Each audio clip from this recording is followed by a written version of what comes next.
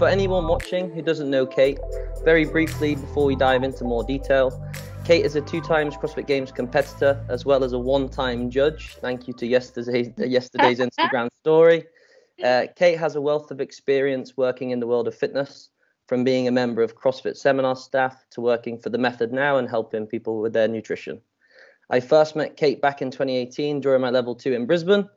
And as soon as this podcast idea sort of came into light, I knew I'd like to ask her to feature on the podcast. So thank you very much for taking the time to join me today. Hell yeah. So I guess we start with sort of your coaching career. It's funny you actually posted that big story yesterday. It was quite a cool little insight anyway. So your first initial steps into the fitness industry, where were they, what were they, and your 2 to 3 biggest learns to this point now? I kind of got into fitness actually as I was rehabbing an ACL reconstruction back in university. So I mean, I always kind of kept fit and enjoyed generally just exercise. But I really got into training as I was recovering from the surgery. And that was kind of when I started looking for things beyond just, normal gym classes. And that was how I found CrossFit. And then I got my level 1 probably 6 months into my CrossFit kind of journey, which is fairly early. And then what happened was, because I had my level 1, it actually wasn't really about coaching. I just loved CrossFit. One of the guys in my gym was going to do his level 1. He couldn't do it. He pulled out and he was like, "Hey, take my spot." And I was like, "Yes, hell yeah, of course I'll do that." So, it kind of randomly happened. And then because I had my level 1, when I was back living in the US, there was an affiliate that had just opened up down the road for me. So I kind of just ended up knocking on the door and being like, "Hey, I have my level 1. I'd previously worked on front desks at gyms. They weren't CrossFit gyms, but they were just like other normal gyms. And so I just kind of jumped on and started working admin for them. And then eventually, as all gyms do, they needed someone to fill in or coach, and started shadowing, and then started full-time training and managing the gym. So I was there for a couple of years, and then ended up back in New Zealand once my visa expired, coaching there, and then ended up doing seminars in Australia, and it just made more sense to be in Australia. So moved to Brisbane, and I was in Brisbane for 5 years, and now I've been in Melbourne for 2 years, coming up 2 years, a year and a half. So it's amazing it was how fast it's gone then. Yeah, it does. And it just snowballed. You could never have planned it. You could have never planned it. So throughout that time, obviously a lot changes with age anyway, but in terms of coaching, what would you say your 2 to 3 biggest chunks of learning were in that time period? Certainly my internship for getting on board with seminar staff, that was a really big wake-up call. That was the first time I'd really had some really experienced trainers watching me and giving me very good feedback, which was really, really hard. That was a really full-on experience. And, for people who have done their level 2, they kind of get a little bit of a taste of that, because you have someone watching you and giving you very critical feedback, which is there to serve you to make you better. So it's beneficial, but it is really hard to take that stuff and deal with that and be okay with not being the amazing coach you thought you were, or at least accepting that there are some things you might do really well, but there's always more things that you can work on that will make you even better. So that whole process of interning, and I did 4 seminars, so 4 weekends as an intern before I got offered a job. That whole process was one of the biggest learning curves for me as a coach. Just figuring out, what they wanted, what they expected, how to handle the feedback, how to implement the feedback, how to do things according to the level 1 kernel. And yeah, it was a big wake-up call for sure. And I always say this, even if I hadn't gotten on staff, that internship would have been a big turning point for me as a coach, because it very quickly made me kind of figure out a lot of things that I hadn't been doing that I thought I was a rock star at. So those things, would you say they were more soft skills, or would it be more specific details in coaching, or was it sort of developing the understanding on how different people work in different ways and understanding personality? What sort of was the biggest sort of wake-up call at that point? It was certainly, for me at least, and I see this with a lot of trainers that we work with, it was bridging the gap between knowledge and application of that. So basically, you can understand what a good squat looks like, and you understand how someone should clean and jerk, or you understand how much intensity someone needs in a workout, but the actual coaching that delivers someone, or it delivers some kind of cue to someone that actually improves their squat, or helps them in a workout, or gives them direct actionable feedback, that is the hardest thing to do. And you don't realize that you're not getting through to people until someone's watching you and they're like, hey, they're calling you on your bullshit. They're like, Yeah. do that. Like, did you see improvement? And you're like, fuck, no, I didn't. Like, I didn't actually get across what I wanted to get across. And we're so good at being encouraging, and we're so good at being supportive, and we're so good at, forging a community because we love each other and we want to support each other. But a coach's job is to coach. And so we can get really caught up in being like, yeah, good job, you're awesome, and just be that cheerleader, when in fact we have to be like, hey, no, you need to do this, and get kind of bossy and have really specific things that we want them to do in order to improve their movement. So that was probably one of the main things for me, at least. And we see that a lot with people that come on an internal, people in the gym. It's like they can have awesome personalities, they know all the information, they're awesome to hang out with, they're great at talking to people, but the actual coaching that they do can be non-existent. It's quite amazing to see that. And I think that's probably the biggest, especially for younger coaches getting into stuff, that's the biggest learning curve, really, is just, even if you think you can articulate it mentally in your head, as soon as it comes out your mouth, it's like writing the intro for this. It sounds like it's going to go okay, and then as soon as it comes out, it sounds different. So in terms of coaching then, who's been your biggest influence, whether that's like a mentor, family? I know we can't pick favorites, but who's been your one definite, true mentor? I think Matt Swift has probably been one of my biggest mentors, and I really respect him purely because of his constant and relentless pursuit of excellence. He really is that person that represents the virtuoso in terms of being a trainer as well as an athlete for me. And he set such a great example for, all the Australian trainers. And he's been there from way back in the beginning. But there have been people along the way that have always influenced me in a positive way. And some people that have just said certain things. So whether it's been clients that have given me feedback that's helped me understand better methods of coaching them or coaching people in general, or whether it was, the coach that I worked with at the gym who was like, hey, you should be one of those level 1 trainers. Like, there's been a lot of people that have influenced me a lot. And I think we're really lucky in our community that we are generally surrounded by people that are similar to us, and people that are, embracing becoming better versions of themselves and challenging themselves. So right now, probably one of my biggest influences is Rob Forte, because I'm training with him and I'm training at his gym and I'm working for him. So it's certainly not like he's there and I'm making notes and he's lecturing us, but you learn purely from observing the way that they behave and the way that they act and what they do. And it's really awesome to be around people who are just, they have incredible integrity. And, just like you said, it's the presence over the over analysis almost. It's just being in their company, and that, is almost more than any words, really, just watching them do their thing. It's actions, right? Actions speak so much louder than words, and how someone carries themselves in a difficult situation or deals with coronavirus or handles, whatever it is, a competition. It's like, there's so many things that you learn just by watching them go through things. In terms of culture then, I don't know if this has changed throughout your sort of coaching career, but what culture do you desire to create in people, whether that's behaviors, whether that's sort of specific values, or is it just bringing out the best in them? One thing that there's sort of two parts to this. One is that effort is cool, like trying is actually a cool thing to do. And I think a lot of people really undermine their ability and capacity to either, train hard or eat well or live a good, healthy lifestyle. So I think I wish that people could, and how do I kind of verbalize this?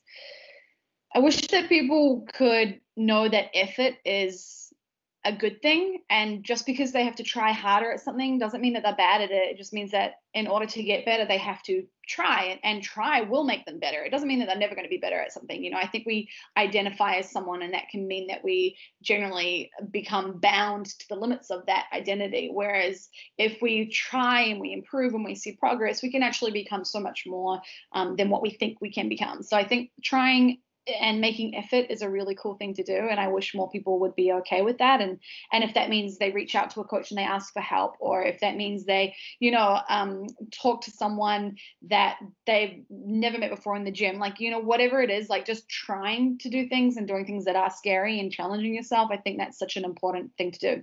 And then the flip side of that is that I really want people, and this is something that happens a lot with my nutrition coaching, but as well as CrossFit, I'm just like, hey, remember that this is about living your life and enjoying it and being happy. Like that's what we're here for. And it's like, everyone has that Pat Sherwood quote up on their gym wall. It's like, at the end of the day, we're here to work out and fucking high five each other. Like, remember that that's what it's about.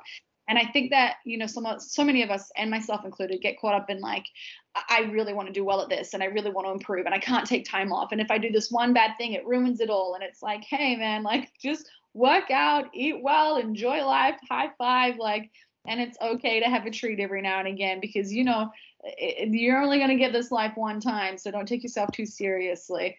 So yeah, two kind of opposite ends of the spectrum in a way, but both can combine really well, and you can enjoy all the aspects that life has to offer.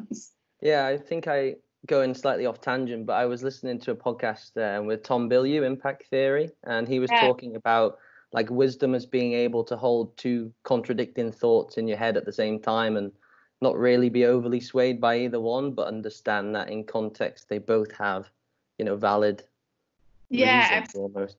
Absolutely. Like hearing opinions and hearing other things and being able to consider it and decide if you want to take it on board or not. Like it's a skill for sure. Yeah, it's a very tough skill. Next question, and this is something I've sort of been looking forward to asking. It's a topic I know that's a huge inspiration for a lot of people. One of my clients follows you because of they saw the body image post that they really enjoyed. So what sort of relationship do you feel people need to adopt moving forward to just improve, to improve their sort of mindset with regards to body image? And how can we help each other to, amend the social notion of body image? That is a pretty big question. I wish I had the answer. You know what? I think and this is something that I've been working through a lot as well lately, like it's just been on my brain. I think a lot of our body image issues come from this underlying concern and anxiety about what other people think of us, right? Like I think a lot of that comes from low self-esteem, low confidence. It's like we're just worried about what people think, it's not even that they're thinking stuff about us, it's what we think they're thinking about us. It's like this, horrible mind fuck. But I just wish that people would realize, first of all, that everybody experiences those struggles, and I think that in itself can just help ease some of that anxiety and ease some of that like just worry and concern, because it's like, no matter who you are, how shredded you are, how perfect your body is, how like beautiful you are, it's like everybody has some kind of degree of struggle in accepting themselves in the way they are, because we kind of have this bizarre beauty standard that's out there in the world, but it's not normal. It's not the normal, and we kind of treat it as the norm, or we treat it as maybe the expectation, and it's like it's impossible to meet it because there is no normal. Everybody is different. Everybody has their own unique beauty standards. So I think the first thing is to realize that everybody's worrying about it. Everybody is worried about their body and how they look and how they look compared to someone else, and which is better, and what they want to improve. And then we're also very good at magnifying those flaws. So we're so critical of ourselves, and anyone looking in the mirror at themselves would see the hip dips, or the bulky chest, or the pot belly, or the cellulite on their thighs, or the disproportionate limbs, whatever it may be. Yeah. But when other people look at you, they only see you in your entirety, and that's if they're just looking at you in a physical sense. And how often do we look at someone purely for their physical, their outside parts? Like we see people as their eyes when they talk, and the sound of their voice, and if they're excited or if they're tired that day, and if they're, what their body language is like that's how we interpret and how we understand each other. Like I couldn't tell you, what color shirt or shorts my friend was wearing that I was hanging out 2 hours with today, because I don't even think about that stuff. And I think we get so worried about what people are thinking about that stuff with regards to us. it's like, hang on, there's a disconnect. Like, I don't know what that person has done or worried about or has got going on in their mind with regards to their body, but yet I'm thinking about this, 24/7, and it's just like doing my head in. But it's just, I'm like, hey, no one's thinking about it. No one is thinking about you. So we kind of have to like let it go almost, and just surrender, and just be like, it's okay to not be perfect, and it's okay to not feel amazing, because no one really gives a fuck. Like, no one cares. And that's a really nice realization to come to. Yes, it's easier said than done. But I think there's a little bit of practice that goes with just recognizing what your thoughts are, and what you do look at in the mirror. And if you're looking at a photo, like, what is it that you look at? Are you looking for the flaws, or are you looking for the features? Because it's unfair to only look for one. You have to look at both, but at least treat yourself fairly. Right? Yeah, balance. Yeah, it's just about practice. And I think that's something that, in terms of self-talk, that was for me as an athlete, like, everybody experiences bad days in the gym, right? And the pressure to perform just heightens that. It just magnifies all those problems. And we get really good at finding evidence for why we shouldn't succeed. And that can be if you're competing, or if you're on a diet and you want to lose weight, or if you're trying to gain weight, or if you're trying to build up your squat strength. Like, we want to do really well, and we are very good at looking for the reason that we can't, and the reason that we're special and unique, and that we're just never going to be like that person. We think that we're the exception, but we're the rule. Like, generally speaking, we're always the rule. And so I think if people can look for evidence for why they can succeed, or start to almost argue against the things that they're looking for that are proof of why they shouldn't succeed, or why they can't do those things. Or, like I just said, stop looking for why you're special and why you can't do it and why you're the exception, and start recognizing that, no, you're no different to everybody else. Like, you are just a head, a body, 2 arms, and 2 legs, just like everybody else. And you can see that as like well, I'm not fucking special, this sucks. Or you can see it as, you're no different to Katrin Davidsdottir and Matt Fraser. You're no different to the person that has lost 20 kilos. You're no different to the Olympic lifter that went to the, where was the most recent Olympics? I want to say Rio, but Yeah, I don't 2016, know. 2016 Rio. Yeah, it was meant to be Tokyo, but it's been postponed. It's Tokyo this year. Yeah. So it's like, you're no different. And I think when people start to recognize that, you can draw parallels between yourself and someone else's experience, and that can be really positive and uplifting. And I think that's something that I do a lot. I try to do, at least on my social media. I try to be transparent in the fact that, I've done some things that people would potentially only ever dream of, and I only ever thought I would dream of it. It's like, I would never have expected some of the things that I've been able to accomplish to actually happen. But I try to be transparent in my struggles and in the issues and the ups and downs that I've had, because it's like, hey man, like, I am so much like you, it's not even funny. Like, I am not unique. I am not special. I was not born with a gift. I was not talented. Like, I came into CrossFit a little bit overweight and like pretty lazy. I was a pretty big binge drinker. Like, I just come out of university. Like, I was doing a lot of travel. Like, there was nothing special about me, but I've just done enough hours and spent enough time practicing it that I've been around the right kind of people and in the right situation. And things just kind of work if you keep on putting in the time. It's kind of like that rule of 10,000 hours to become a master or something. It's about, there's no gifted person. It's someone that's acquired a skill over a certain amount of time. And the difference between you and the top of that podium is probably the number of hours you've been training for. Like you hit the nail on the head specifically, like whether it's food, whether it's, business, whether it's fitness, just amending that perspective and not feeling like you're the one who got sort of the worst hand relative to someone else. And I think we're easily led to justify stuff negatively. It's almost this portrayal of trying to be humble all the time that sometimes stops us from looking at the positives. Regarding your experience specifically, is there anything you've done that has helped you with changing that sort of shift mentally or cultivate confidence in yourself? One of the most tangible tools that I was given was by a sports psychologist that I was seeing in Brisbane. And it can be applied to quite literally anything. I applied it to training, obviously, because that was what I was doing at the time. It was my focus. But it was basically doing a reflection on the things that I was doing. And the process of it was, you recognize the bad thoughts and you could kind of replace them with good thoughts. So it was literally, I would have a table, and it was Monday through to Saturday or Sunday, and it would have the different categories of training that I was doing. So it would have warm up, lift, conditioning piece, accessories, cool down, or whatever it was for each day, and then I would be able to enter in notes, and I would mark off whether my effort was high, moderate, or low. And what happened was I probably only did this for 2 weeks. Like, I didn't do it for very long, because as soon as you recognize it, it's like you just see it and it's very clear, and then you can turn it around, because awareness is, kind of the first step. And so you would put in the green, yellow, red light system. And the first week that I did it, I think I had all red except for maybe 1 or 2 yellows. Maybe I had a green in there somewhere, but it was like for 5 training sessions that I'd done, I didn't believe that I'd put in any effort. And what I had done is, in my notes, I'd put in all the reasons that I did really badly. And what happened was, what I'd done was either based my experience on how I was feeling, which now basically my mantra is how you feel is irrelevant, or I based my effort on my outcome. So the result of that session, whether I felt like I'd performed well or bad.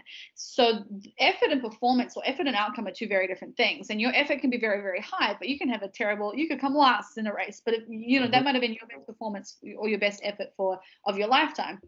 So separating those 2 out was really important. And what happened was, all the reasons that I could find that were why I'd done poorly, or why I'd not done as well, or why my performance was bad and why my effort was low, were actually reasons that my effort was high. So, for example, there was one session I did Diane, and we'd done a whole lot of handstand push-ups or something rather beforehand, and I just kind of crunched my neck a little bit. And I was like, man, I put my neck out. That was really bad. I went into Diane with a really bad mindset. I felt like shit. But I also PB'd Diane. But I turned it into this really negative thing. It was like bizarre. I'm like, what's happening? And so we kind of went back into it, and we're like, hang on a minute. You've just given me evidence of why, in fact, you've done incredible, because you put your neck out, and imagine yourself in a competition situation where you've done something, like whether it's like, and I mean, I did this at the games. I sprained my ankle on the second event, and we were sitting in second place. It was like you couldn't get a worse time to throw out your freaking ankle bone. So dealing with some kind of a issue, whether it's physical or mental, and then training in spite of that, and doing the work in spite of that, and putting in effort, that was the result. That was the thing that was the win for that session. Even if I hadn't PB'd Diane, even if it had gone terribly, the fact that you still did it, and the fact that, later on, as I got better at this, what would happen is, I would get really upset in workouts, or I'd get mad, I'd get pissed off, I get frustrated, whatever it was. You get sad, you want to fucking bawl your eyes out. Lots of girls cry in CrossFit. I was that girl once upon a time. And the effort for me initially was like, it was low effort. I did really bad. It was horrible. Like, that was a red light. And then what happened was, even if I had the same experience, even if the result was the same, even if I got the same time in the workout, even if whatever it was happened the same, if I could keep my cool, if I could just relax and breathe and be okay and smile or laugh about it, and just laugh at myself for being so ridiculous and dramatic or whatever it was, that was an incredible effort, because I knew that where my brain wanted to go was down that hole of like, you suck, this is shit, this is never going to happen for you. And you turn it around and you're like, hey, I feel like balls, but I'm still here and I'm still doing it. And I'm still putting in, and that's all that matters. And you do that enough, and over time you continue to get better and you progress, because you can kind of see the light a little bit. And I think that when people can do that with regards to like body image or looking in the mirror, and start looking at like, hey, like, for example, when you weigh yourself, like, what are the thoughts? What is that feeling? What is that? Where is that disappointment coming from? And can you sit on that emotion and just pull it apart a little bit more? Because I think sometimes we feel something and we just accept it, and it's like, okay, I feel like this and this is why, and it's horrible. But it's like, hey, stand on the scales. The weight's not gone down, or it's gone up, whatever it is. And people are like, I've been working so hard. Why isn't it working? And it's like, hang on a minute. Is it really not working? Or did the scales just do something strange for one day? And also, what do we know about the scales? Like the scales fluctuate a lot. What time did you eat dinner last night? Hey, did you do a massive leg workout yesterday? Like, where are you on your menstrual cycle? Like, what's going on? And we can start to, one, uncover the reasons for a fluctuation. And two, when you start looking at like, hey, what were the automatic thoughts? And if you weren't to just let yourself automatically think those things, what could you think instead? Like, what if you had to coach yourself, what would you say? And so it's that process of like, okay, the scales went down. What does that change about what I do today? Nothing. I still show up. Okay, there's a win. All right, you've turned it around. You're going to just do the work because you just have to trust that process. So that day, you don't change how you eat. You just keep on going as if it didn't even happen, as if nothing, nothing went wrong. Mm-hmm. I think that's kind of like the beginning of like, hey, we all experience bad thoughts. We all have those horrible things that just our brain is like, oh, this is the worst. Why even bother? Like, I'm so uncomfortable. This is so not fun. I just want to do the easy thing. I just want to give up. But, like our brains like to do the easy stuff. It's what's efficient. So we have to know that like when it feels hard, we're actually doing the right thing and we just have to keep going. And that whole just keep going, something is better than nothing, has been in terms of like weight and body image and eating, something is better than nothing has been a big turning point for me personally in terms of how you can keep moving forward, even if it feels like nothing is working for you. Mm-hmm. It's almost the athlete paradox, isn't it? Of you're never good enough, and there's always something that you can improve, and to a degree that's extremely powerful. Like you do increase your effort in certain things, it makes you show up tomorrow, but there's a line where that becomes quite dangerous. And when people start tipping over that, it's making sure they don't, fall off the other side almost. Yeah, I just listened to Kristen Holte on the Julie Fouché podcast, and it's awesome because she's like, she came second at the games last year, right? And she's like, I got on the podium and like, man, it wasn't that amazing. And you're just like, how is that not, what do you mean? But you can recognize that, right? Like when you accomplish a goal, it's anticlimactic. It really is, because first of all, like the goal, when we put happiness on the other side of a goal, like it always disappoints because happiness doesn't exist on the other side of a goal. One, because we tend to move the goalpost, and two, because happiness isn't something that just like is sitting there waiting for us to like hit it and be like, okay, we're satisfied, everything's great now. Happiness is something that we have to experience in the present moment, right? So something that I learned from Rob, and it was this unreal, like I swear if there was a light above my head, it went ping, because he was like, you have to like something, it was actually something about his journey. He was talking about his experience with training, and he was going through a rough patch, or he just wasn't enjoying it. He was like, so I just reminded myself, or I just realized that I just enjoy training. Like I train because I enjoy training. Like that's why I show up every day. I literally just like to do that thing. The competitions, they're awesome. They're cherry on top. It's amazing. And I still have those goals, but I became so much happier in that process when I just was showing up because I wanted to be there that day.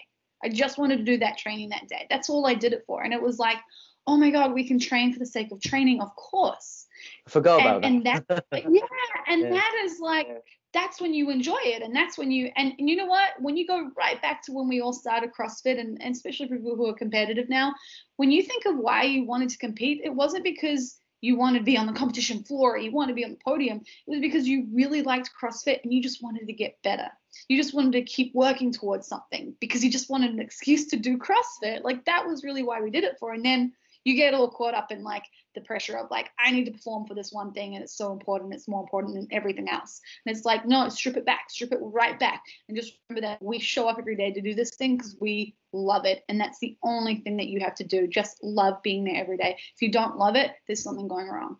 There's almost, evidence, every great sport and achievement. I was reading a book by Ryan Holiday. I don't know if you've, I think Stillness is the Key, and he talks about Sean Green, the baseball player, and in a complete moment of life-changing circumstance, his decision was to completely let go and just go with the flow, and he ended up having like the greatest game of all time. But I think especially for the recreational athlete that puts a lot of pressure on themselves to the point of not enjoying it, it's just reinforcing that just there is sometimes you need to hold yourself accountable, but that there's other times where you just need to let go and let the byproduct of enjoying it be performance. You have to want to be better. Like, you have to desire to push yourself.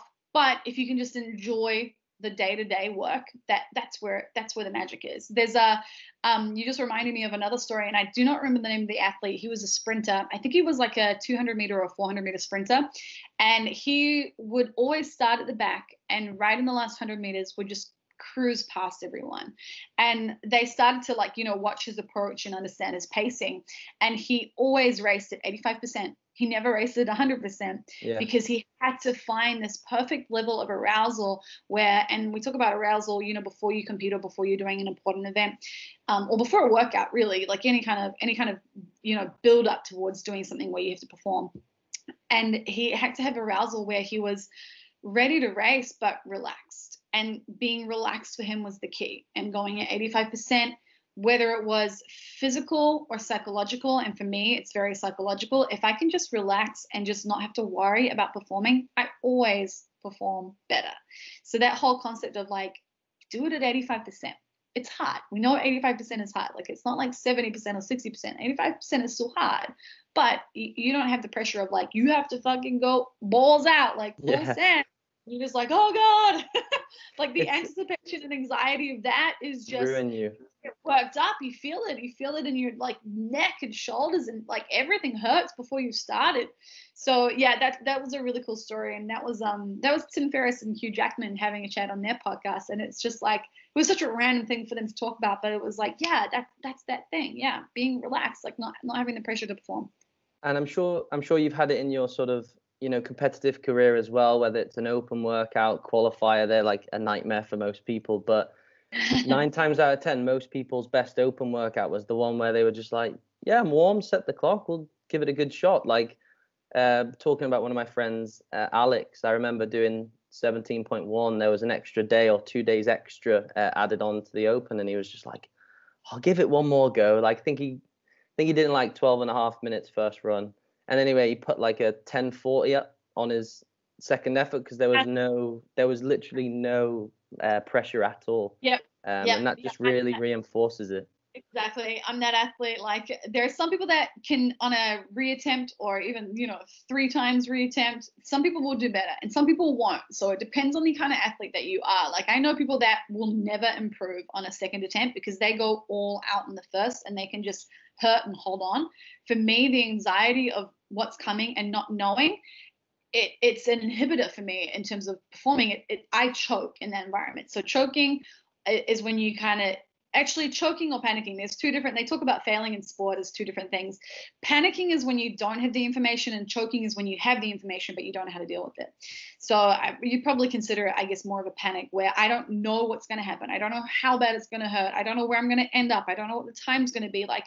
And you panic, and that prevents you from getting to that point, or engaging that, or accessing your capacity, I guess. So second time through on a workout, when I know about how much it's going to hurt, I know about how much I have to do, I know how much work's involved, I know where it's going to get hard, that is a completely different experience for me. And that relaxed factor, that, like, hey, I'm just going to go, it's okay, I know what's coming, like, I will always, every time, go from like either 3 rounds to like 6. Like, I'll double. It's ridiculous. Crazy. Yeah, fitness was always there.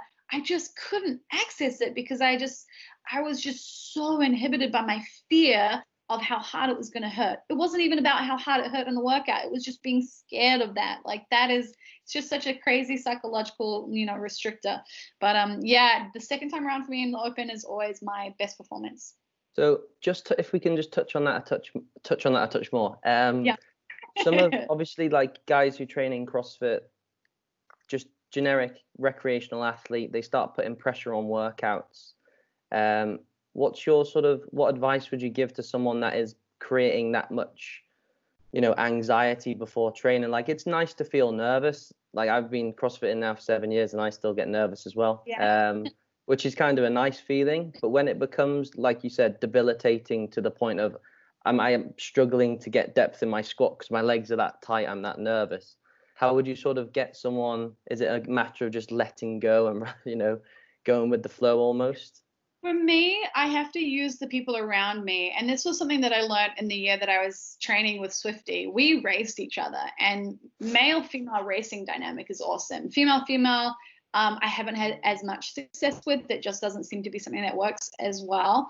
But male female is like really fun, because what happens is, rather than being in your head and being worried and concerned and anxious, you kind of focus on some external factor, and that's that other person. And it's the same thing when, I often find for someone who's visual or likes tactile cues, when you cue them with something where they focus on something that's outside of their body, they have a lot of success. So an example might be, what's something that I can give you as an example? So if someone has to push their knees out in a squat, I could cue them, hey, push your knees out. And that may not really trigger them to respond. They might try, but they might not get what I want them to do. If I give them a physical target, hey, hit my hand, or hey, see that corner of the room, I need your knees to point to that corner on every single rep that you do. That external focus takes their mind out of their body, and every time it will work. Every time they have something where they don't have to internalize the movement or the position or the change, it's like you're looking at two totally different things. It's kind of mind-boggling. And so the same thing happens when you're competing. When you're in your head, everything's horrible. Like you just want to get out. You got to get out of that place. And for me, racing is the way to do that. And I know that I'm in a good place in training when I'm like, hey, let's race, let's do this. And whether, regardless of whether I win or not, that on its own is a really good way for me to, one, have banter in the gym and just like joke and chat about performance and chat about what we're going to do and how we're feeling. And if we're scared shitless, or if we're talking about how we're going to kick their ass, like whatever it is, that tends to just ease off some of the tension and some of the like nerves.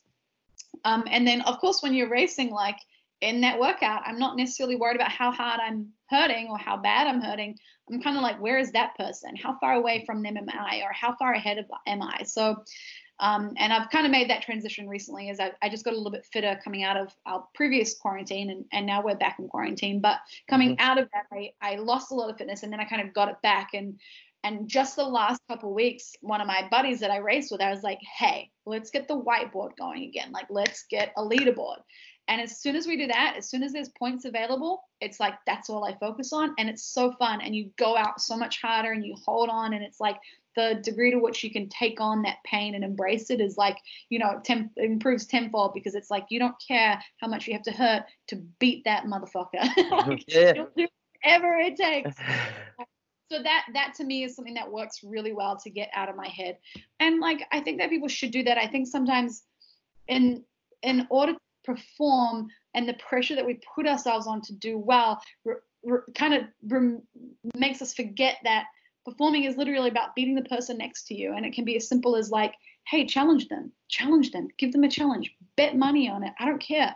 Like, tell them you're going to beat them, and like, just do something about it. And that will take priority in your brain. Rather than you thinking about how you're doing, you're thinking about what they're doing. I'm trying to think of other things that I've done. That's probably one of the best things, and it's the most enjoyable, and it brings that fun factor back into training and the everyday thing of like, hey, you just enjoy training. Like, that's a really fun thing to do, to just challenge your mates. And that's one reason that for me, I came to Melbourne, because I wanted to be surrounded by a group of really good athletes that do that all the time. They push each other all the time. They're always racing. That's why they're so good. That's why there's a whole group. I've never been in a gym with so many people who are so good, because when one person pushes another and then they push another, it lifts everybody up. So I used to believe when people, especially affiliate owners, are like, oh, we're just like a everyday gym. We do a lot of scaled stuff. We're not competitive. We're not like you guys. You guys are really competitive. We're not like that. I'm like, no, it's because you're not like that, and you're not setting the bar high enough. You have someone walk into our gym that's a total beginner, they will improve so much more than the person that goes into a gym where they're like, we don't do that. We don't push that hard. We just do it for fun. And I'm like, yeah, we're doing it for fun as well, but we love to race. We're challenging each other. That helps us get better. So we're using each other. We're using our competitors in order to help us improve. And when you can figure that out as a competitor, that you need people to challenge you to make you better, that is when things turn around for you in training. And it's also for, like, I'm sure there's people at the gym as well that to look up to these people as almost inspiration. Like, regardless of whether you want to be at a games sort of level, it's ace to see people moving like that in the skin rather than, on a video or on TV. And I Yeah. think if you have the correct mindset and you don't look at that as, oh, I'm never going to be able to do that and get deflated by it. If you might never get that bar muscle up, but if you start trying progressions and developing certain skills because that person's helped inspire you, then I think that's a great environment to be around as well. Exactly. And that's the identity thing. If you're like, we're the gym that aren't competitive, it's like you've immediately limited yourself purely because of how you think of yourself. If you can think of yourself as like, hey, maybe you do scale stuff, but hey, maybe you program muscle ups or you program rep climbs because no one can do them. And that gives people an opportunity to start learning how to do it. And then you begin to see progress. Like, it's like you just gotta think that anything's possible. Because it really is. Like, like we said, no one's better than anyone else. People have just been doing more longer than other people. Yeah. Like people have just been doing the hours, like really. So in back to sort of, self-care and self-awareness almost, we're all human. So on the days you're not quite feeling yourself, take time out, whether that's to journal, whether that's listen to a book. Is it almost a matter of showing up and just pushing through? What's your go-to? A lot of the time for me, it is just a matter of like, I actually feel better when I train, even if I don't feel like training. I'll train and I'll usually feel better afterwards. Sometimes that means I come in and I don't do as much. Like I'll just scale a little bit, do things a little bit lighter and just kind of adjust it accordingly. That's probably what I implement most commonly. Like if I'm just feeling a little bit beat up, I'll show up, and it's kind of like the 85%. I'll show up and I'll show up, but I'll do it at a, slightly less effort, or not worrying so much about pushing as hard. But I guess there's two different ways or two different things that I'll experience. If I'm going through a lot emotionally, I tend to journal. Like journaling tends to be my way of like getting things out. So the trigger for me that I need to journal is when I have repetitive negative thoughts, whether that's about someone I'm in a relationship with, if that's about work and bad things happening with whatever, if that's about dealing with clients, if I'm frustrated because I'm not getting through or it's not working, I will journal. That's how I get a lot of my emotional stuff out. I do a little bit of breathing and meditating, but I haven't been doing that as much lately. I tend to be a little inconsistent with that. But I also probably do meditating when I'm walking. Like I walk a lot and I'll just kind of walk to the coffee shop or just get outside, and that kind of is my quiet time. So yeah, if it's not just adjusting training, it'll be doing a little bit of journaling if I'm feeling like my head's really busy. And then beyond that, if physically I'm just like really sore, then I'll take a day off. Like rest days and getting more sleep are kind of like the ticket. Usually if I'm not feeling that good, it's probably because my sleep has been off. That tends to be the biggest determining factor for me. Sleep might be off. But I will occasionally like go and get like I'll do saunas and floats, and I really like incorporating a lot of that recovery stuff. The harder and the more I do the recovery things and get massages and go get treatment, like the better I generally feel. So kind of all aspects. It's like the physical, the psychological, the emotional. I kind of try and utilize a lot of those. But yeah, I even find, for self-care, like I also like to talk about self-care not being the sexy things, like we're like, oh, go get a massage, go get your nails done, go and do this, go and do that. It's like, no, you know what?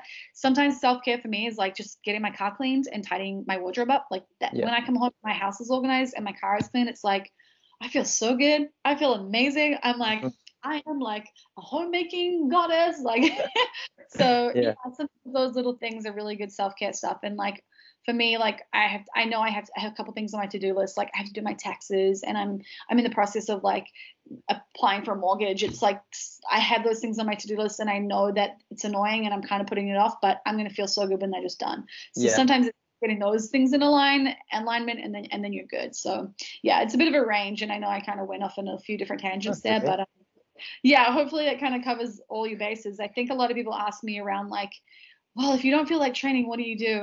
And first of all, my programming is structured so that I always have 2 days off. I can have 2 days to do whatever I want. So sometimes I have 2 full rest days. The last couple of weeks, I've been having 1 full rest day and 1 active recovery day. So in terms of like actual training and how I deal with training, I have specifically like programmed rest days. And I think for people that are just turning up at the gym on whatever days, it's really important that they don't go like 2 weeks without having a rest day. Like I've done that before. And as much as you feel like you don't want to take off a day, or you're really enjoying it, or you feel really good, like you always pay the price in the end. So like 2 full rest days, if not at least 1, and some kind of lighter day, helps me be really consistent with training. I'm also glad you touched on the tidy house and the clean car, because like you referred back to in, we take nutrition, for example, weirdly coming back to a clean house, almost it triggers good behavior elsewhere. And I think it becomes so undermined, you know what I mean? And I'm glad you touched on that, as well as, you know, the sexy stuff, going for a massage and a float's awesome, but you'll actually find, and getting your nails, you'll find that you cultivate that good energy by doing the really small jobs. Especially the stuff that you see. Like, you forget how much you're in your car. When I get my car cleaned, it's the nicest thing in the world. And I don't even do it myself. Imagine how rewarding it would be if you did it yourself. Yeah. Like, you know, you see your bed every day, or you sit in your car every day, and how you do one thing is how you do everything, right? Like how you do, and that's such a big thing in CrossFit. Like, and that's why us CrossFitters, I think, you know, it brings in this special type of people, because it's like, if you want to challenge yourself and work hard and sweat and suffer and like just do these crazy, horrible workouts and be in this environment that's pretty scary to approach and can be really intimidating, like, you start finding these people that do things a certain way. And how they do that thing is also how they do other things. Like, who you are in CrossFit is who you are in life. And I think that's why we get these really cool people in CrossFit gyms, for sure. So, last question. This is the money question, the wisdom question. If you could travel back in time to the sort of the Kate entering the fitness world, maybe, whether it's pre-uni, post-uni, whichever, what advice would you give, and what wisdom would you like to share if you could jump back in time? Well, of course, like everyone says, I wish that I'd started CrossFit earlier, and I wish that I committed to like training consistently earlier. But I mean, I wouldn't have become the kind of person that I am now without going through the ups and downs and learning from people, and, you know, having to deal with the self-doubt or hesitating or not thinking I was a competitor, and that whole process. Like, we kind of have to go through that, and that's a super valuable thing for me. So I wouldn't change that, but I probably thought that I was pretty smart, and I wasn't, and I'm still not. Like, I always thought I was a pretty like mature person. But you know what? One thing like I wouldn't have changed is I always did what I loved. And I think that was a really big part of how I even got to where I am now. So yeah, I think my perception of myself has changed, and my perception of, you know, what I want out of life has changed, and what's important to me. And I think I've definitely, through coaching other people and through being competitive and through meeting the people that I've met, I've definitely really figured out what my values are, and I'm very clear on them, and I very purposely live by them, and I've made decisions in all areas of my life based on the person that I know that I want to be. And I don't know if I would have figured that out if I were around other people or living a life on a different path, just because I've just had some really incredible mentors along the way, and I just have learned so many valuable things from them.